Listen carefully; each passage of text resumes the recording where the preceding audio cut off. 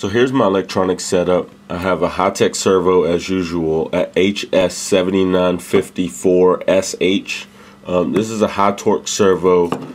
It runs at about 400 ounces. I chose to go with a little bit stronger servo for the Yeti XL, just because of the size and the size of the wheels that it has to turn. This servo is built pretty well. I don't plan on too much water submersion with this Yeti XL, so I'm not going to do a lot of waterproofing with this one. Just a little bead of marine grease around the servo horn. So that's the servo high-tech 7954SH. Spectrum receiver. I use Spectrum products, Spectrum radios, so SR301, 3-channel receiver. I'm using the 2200 kV Castle motor, and for the ESC I'm using a Mamba Monster 2. This ESC comes configured for one connector, just two leads coming off of there. So you have to add an extra wire to make it work for two connectors. You would normally put these two on one connector here. This is Traxxas style, but pretty much same procedure for all connectors. But that's for one. Since I need two, I will leave one in one side, additional connector, put it in the other side. Now I will link these two by this 10 gauge connector I've soldered up, and got the leads right on that. And what I do is slide that into one side on one, and then other side, other connector. These get snapped in. If you're familiar with Traxxas connectors, it takes a little bit of force to snap them in. I'll do that off camera later, but that's how you get it to run two. Got a nice long length in there. A lot of times they don't give you enough space, and I like to be able to move this.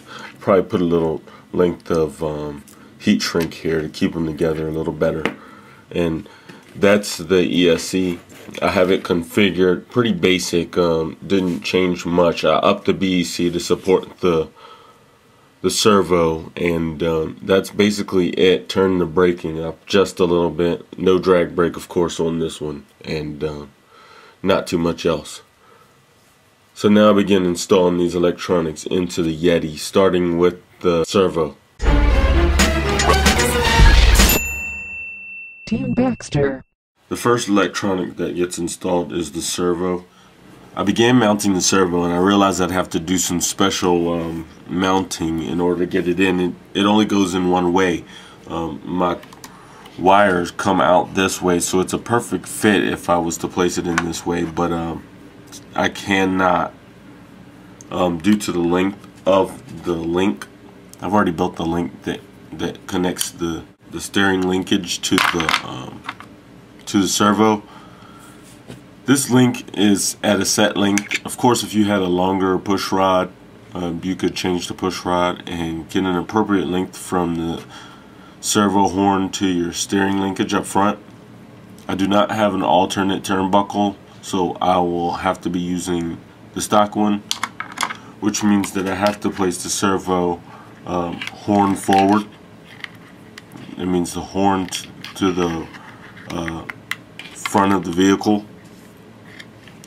Due to the wiring of this high-tech servo, it's a little tricky kind of getting it in there, but I've done a little loose mount and I can get it in there.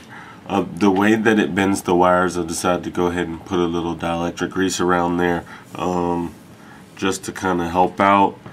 And due to the fact that this is a tub with no holes in it, if any water gets in there, it's kind of just going to sit there. So another reason why I added the dielectric grease, kind of to help stop corrosion, prevent corrosion, and so forth. So now I have to kind of get this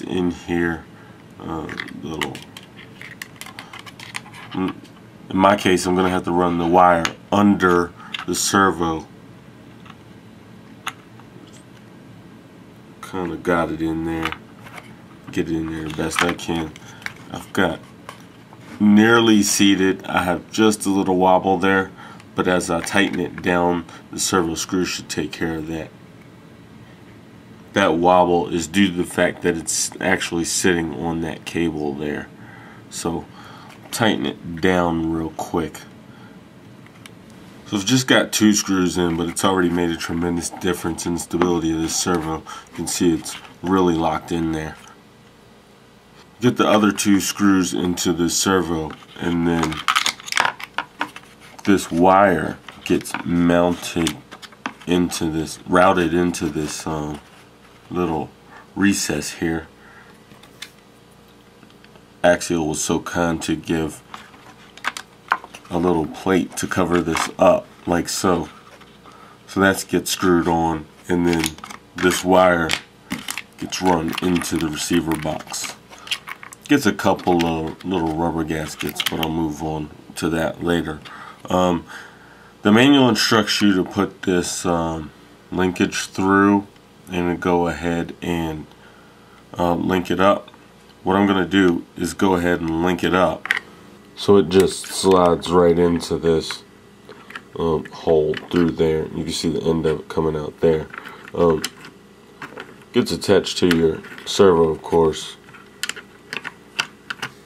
and then that link gets, if I can ever get it out, that link gets attached to this steering linkage here up front. Here you can see the link mounted, and everything's working like it should. There's the screw that I just attached it with. I'm not going to attach the servo horn yet, just because I need to turn on the servo and get the servo zeroed before I attach the servo horn. So I got the servo installed and run the wire underneath the little protector. The wires run into the receiver box here. I've had to go ahead and wire up the ESC as well as the wires run into the receiver box here under this sort of rubber plug. This is a waterproofing plug, and when the top goes on, it kind of seals it all together. The receiver box has this little rubber gasket that's been installed. I just kind of pushed it in, comes separate in there. Nice little gasket to push that in there, and then that sits on top of the box, of course, with the wires sealed in. Here's a little better view of the wires running through that little rubber silicone seal. They split the seal and give you just enough space with a couple little recessed areas to get 3 wires in and out. They also give you the smaller piece with 1 hole in it. You can thread your antenna wire through that one, and that goes in a little separate slot next door.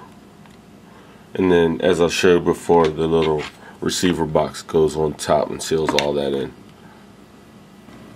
After this receiver box top goes the little ESC mount. It's a recessed area on top of the receiver box where these 4 posts go, and then the ESC gets double stick taped to that. If you have a ESC mount that will fit those 2 screws, you can screw it down, but mine is getting double-sided taped on there. And that's pretty much most of the electronics assembly. The gearbox gets built in the next step, and that's when the motor gets installed. So I got that mount on, nice flush space for mounting the ESC. I'm not going to double stick tape the ESC right now until I get the motor installed. That way I can determine the appropriate lengths for the motor wires. It could go forwards or backwards, either way. Probably go forwards, but we'll determine that in the future step. So now I'll move on to assembling the gearbox for the motor.